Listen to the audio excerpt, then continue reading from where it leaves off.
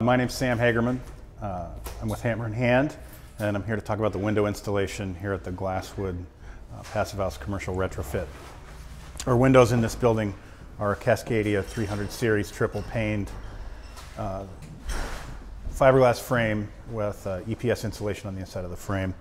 These are a European operating window. It's called a tilt and turn. They tilt in at the top, and they also can change position.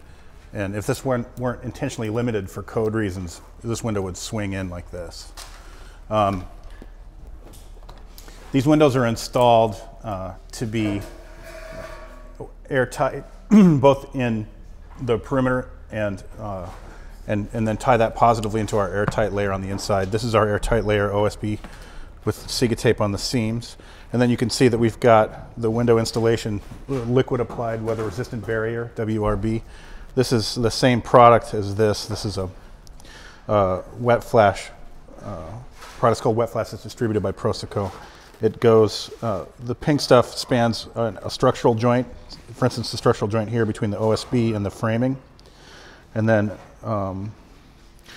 the wet flash, which is this red stuff, goes out onto the building face and interfaces with the paper, which is a flexible product called Sure Flash. And that is overlapped and sort of glued to the framing so that the final component of this system is this air sealing caulk that we've got right here, which seals this window to this wet flash, and that airtight seal is managed out through this pink stuff out to the OSB. And then this airtight layer is all then protected by the assemblies that get built on the inboard side, so that over time it'd be very difficult to get a pull through this airtight layer as it's sandwiched into the center of our assembly.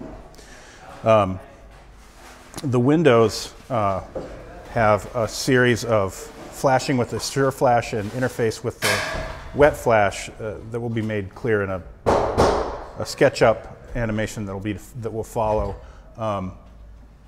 And that interfaces out onto the surface of the Dens glass, which is the outermost solid surface of this building envelope. And then that weaves into some 60-minute normal 3-foot roll paper that we have on the outside. So we're able to take our airtight assembly and take it out onto the exterior of the building and then have it just weave seamlessly into our rain screen and then come on the inside of the building and be centered in the wall, the floors, and the ceiling here.